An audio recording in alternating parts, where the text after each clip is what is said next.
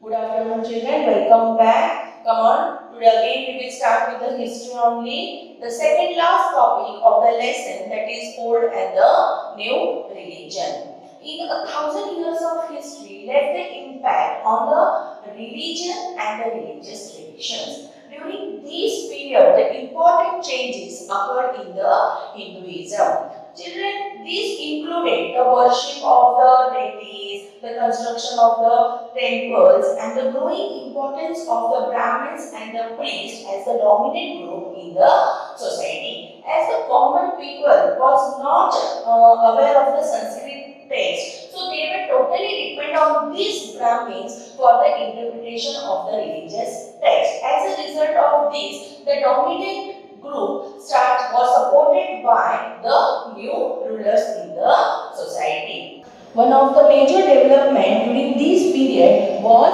the emergence of the Bhakti. The migrants and the merchants who came to the subcontinent, they brought the teachings of Quran in the 7th century. The Muslims considered this Quran as a holy book. The followers interpreted the Islam in a different way. The Shia Muslims believed that Ali, the son-in-law of Prophet Muhammad, was the real leader of the Muslim community, and the Sunni Muslims considered the Khalifa as the real leader of the Muslim community. Now we will start with the last topic of the lesson, that is the thinking about the time and the historical period. Children, time is an important evidence which tells us how the changes took place in the social and the economical organization during thousands of years. Now, how the system get transformed from one period to another during the years.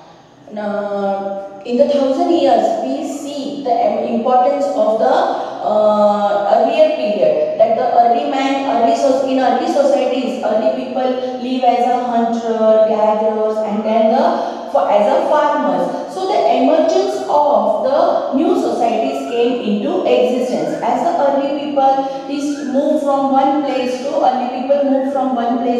another, there was the establishment of the small kingdoms, and the emergence of the large empire took place during this period. Then children comes the medieval period. In this medieval period, we have seen number of changes. So we have seen the changes in the religion, Hinduism also. The importance of the Hinduism was increased, but at the same time we have the people who were following the Islam religion. So the importance of the Islam religion also was there during the medieval period. So the number of the changes we have seen during this period. So children, when we think about the time and the historical period, so time was one of the very most important evidence through which we come to know how the changes occur during this period.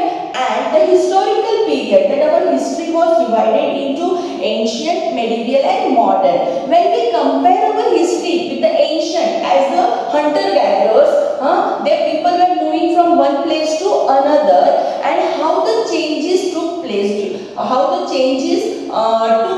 the emergence of the new kingdom. The small kingdoms were developed during this period. Then the medieval period, in which the Hinduism and the Islam religion was given the importance. So the period from ancient to medieval, and from medieval to now, we have reached up to the modern, in which the modern period, the technology has developed so much that we have reached to the peak. So children, from 700 to 750, we have seen how many changes occurred during these 1,000 years. So now children, you will read the lesson thoroughly, read each and every concept twice, so that you will try to understand the explanation properly. So today we have completed lesson number 1, tracing changes through the 1,000 years, and next period we will start with the question and answers, that is textual question and answers, and the worksheet which has been given to you. I will give you the solution of the same through the PDF. Thank you.